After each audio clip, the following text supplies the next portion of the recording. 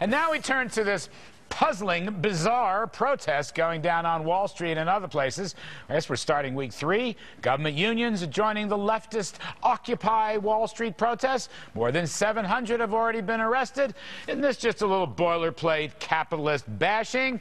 Let's talk for a few moments. We have Alexander Penley, international lawyer who also represents the Occupy Wall Street protest group, and the ever-wise Jimmy P. James Pethokoukis, economics columnist and blogger at the American Enterprise Institute.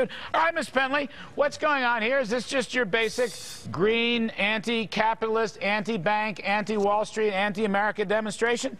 Absolutely not. Basically, I'm 40 years old, and when I was a child growing up, once you got a degree, you could find a job. If you kicked a door hard enough, it would open. At this point, people don't have jobs. People are losing their houses. Free money is being given to banks without strings attached. And essentially, we've gotten to a point where the elite own virtually everything, and there isn't money for food, for housing, for basic things that with the world economic depression has changed the tables dramatically, and there are people from every walk of life down there concerned. You're making some good points. Jimmy P., I want to get your response, because I want to know, look, economic conditions are lousy. We know that. We really haven't recovered from the deep recession. Not really, if you look at Scott Rasmussen's polls. What's wrong, Jimmy? Who's to blame?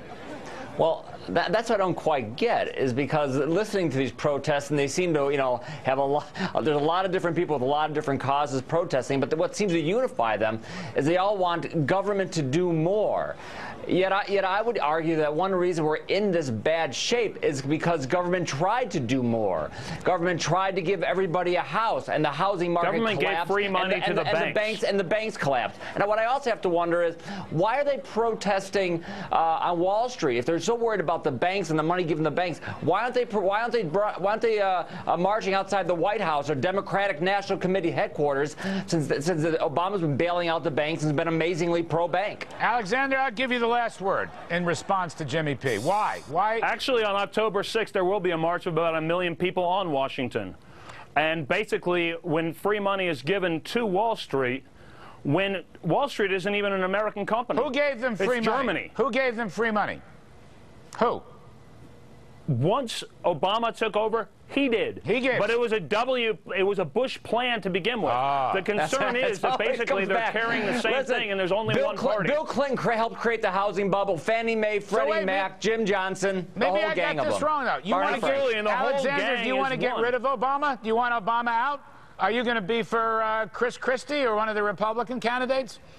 I am for neither one of them. We need to have somebody who actually represents our democracy, who takes it back, because it has been hijacked by big business. I got to get out. You're very good. Alexander Penley, we appreciate it. Jimmy P., as always. Coming up, folks.